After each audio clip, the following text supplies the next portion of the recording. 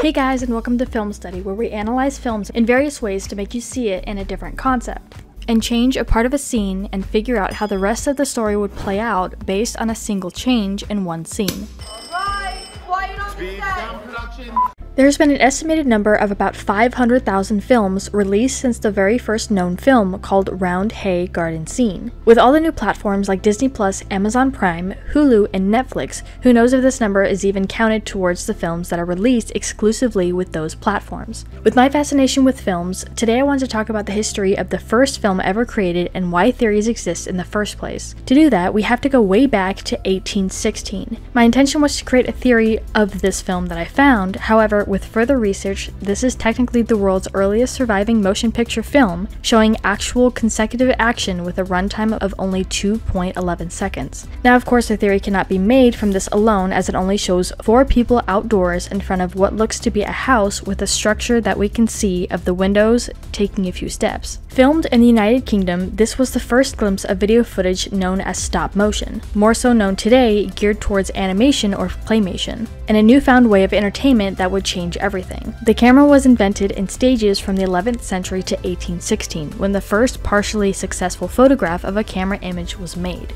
I did manage to find the first feature-length film running 100 minutes called The Corbett-Fitzsimmons Fight, released in 1897. Directed by Enoch J. Rector, depicting the 1897 boxing match between James J. Corbett and Bob Fitzsimmons in Carson City, Nevada, on St. Patrick's Day. It's reported that only pieces of this film is left and survived over the years. For an actual documentary film for this day and age, the film would have consisted of other clips and cuts in between composed to show the individuals in the boxing match, like their lives and what led up to them deciding to do this fight. Now today, this would be considered a televised boxing match instead of a documentary. Judging by the genre of this film, the definition of the documentary has changed a little over the years. In its infancy, film was rarely recognized as an art form by presenters or audiences, regarded by the upper class as a vulgar and lowbrow film of cheap entertainment. Films often appealed to the working class and were often too short to hold any narrative potential. Now this is actually very surprising considering where we are now. It is one of the main forms of entertainment for many and the reason for so many jobs out there, considering more than 500 people can be assigned a crew member on one film alone, when back then technology and the ability to hire wasn't possible. At the time, it cost around $100,000 to put together a film. Today, that could be the cost just for one major movie actor to be in the film. Of all the films that were created in the late 1800s, there was one that stood out to me: The Execution of Mary Stuart. It is a silent short film with great historical significance. It is notable for being the first film to use special effects during editing for obvious reasons. This 18-second short film developed in 1895. Moving films were shown to the public in the 1890s in Europe and North America by traveling exhibitors who set up in temporary spaces. One of the first commercial film successes was the American movie The Great Train Robbery in 1903.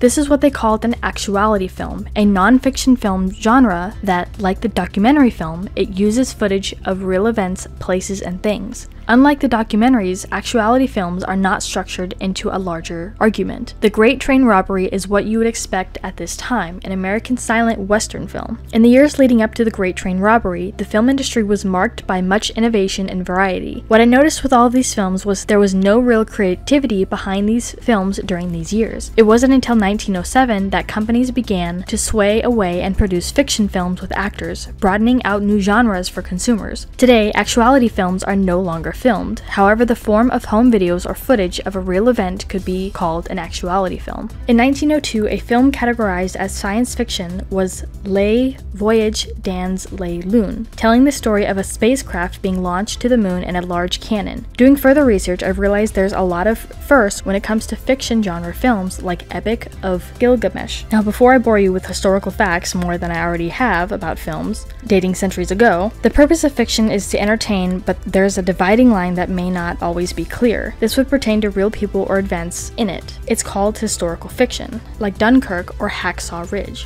The fascination I have with all of this is we started from writing to filmmaking to creative filmmaking to theories. Theories in film began as early as the 1920s by questioning the formal essential attributes of motion pictures. It allows viewers to create their own stories based off of the facts and knowledge of that film or franchise, like the Pixar theory, and share it with others, representing a sense of creativity. And even one person who creates a theory, that one theory can be expanded into 1,000 others based on how others see it, or maybe there's been some misinformation about that story or a detail that was missed. Originally, theories developed as a sense of looking at one movie differently and challenging the story's layout. During World War II, a French film critic and theorist, André Bazin, was one of the first to challenge films. He believed that the purpose of art is to preserve reality. Today, when we create film theories, we are restructuring a concept of an already developed and final form of a film. For the Disney film Up, some believe that Carl had passed away in the beginning of the film, and the entire trip was us watching him travel to the other side. Now, this could have come to mind with when we see Carl and Ellie grow up together, so it makes sense to his passing because he was so attached to Ellie. Over the course of the next 100 years, more and more films came out with longer runtime and more creatively as technology and more people got involved in the creative team and development as a whole. The first fictional film arose with the film Lumiere's La Rosa a Rose,